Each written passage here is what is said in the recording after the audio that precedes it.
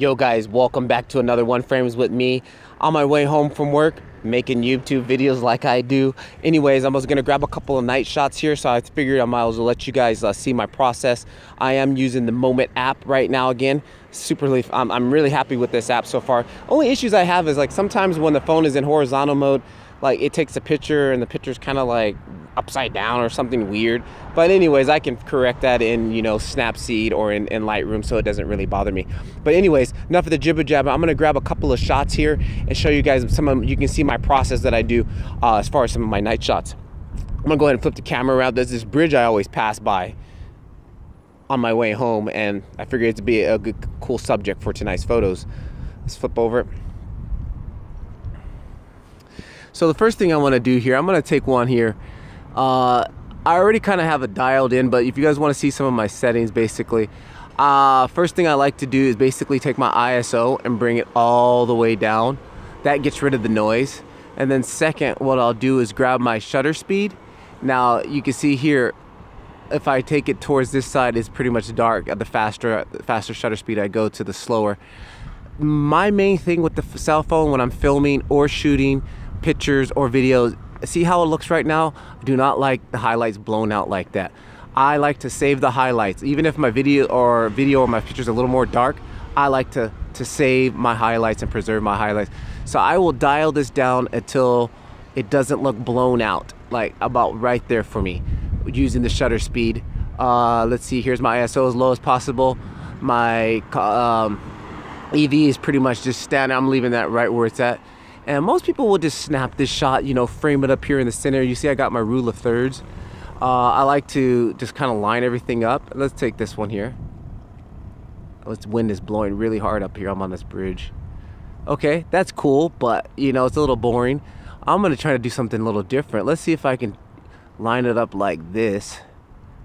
Get one like that. Then I will probably also flip. I always like to flip and get one at the other angle, give myself a couple options, you know. And then you can also see here I got my autofocus is in pretty much focusing up there on the top there. So let's get one more just in case it wasn't in focus.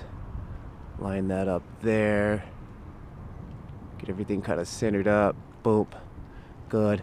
My white balance, I already readjusted it because it wasn't what you guys were saying. Originally it was kind of like heavily on the orange side, more like this. So I adjust my white balance just to basically try to replicate what I'm really seeing, and I'm seeing more of this blue than anything. What other shot? Let's see if we can grab another shot here. I'm gonna have to basically open everything up here. Let's grab my EV and let's kind of like open that up so you can see what I'm looking at here. Way too bright, so the first thing I'll do is bring that down just to preserve, again, saving my highlights. I don't really care about the dark. I want to save my highlights. My ISO is back up. Let's bring that back down. I'm gonna go to my shutter speed and just dial it into where, again, I don't mind being on the dark side. I can maybe kind of bring some of the the shadows back inside of a post after. That's way too bright. Let's bring that down.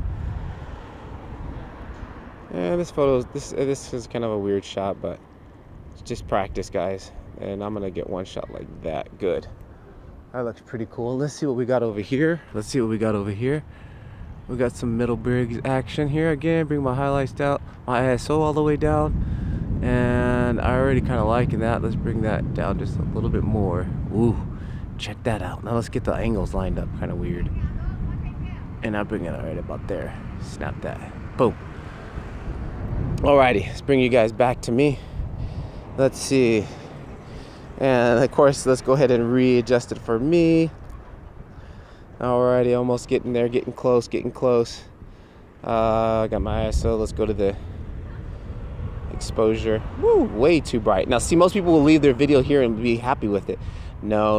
I want to save the highlights, guys. For example, I will bring this down to about right there, and that's still a little bit too bright for me.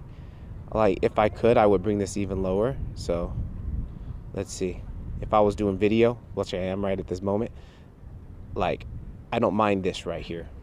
That's cool. Look at that. Got a little bit of cinematic lighting there, a little Rembrandt lighting right there. Fantastic. Cool. Anyways, guys, let's go jump in and edit this photo. I'll edit it as soon as we get home. Let's go.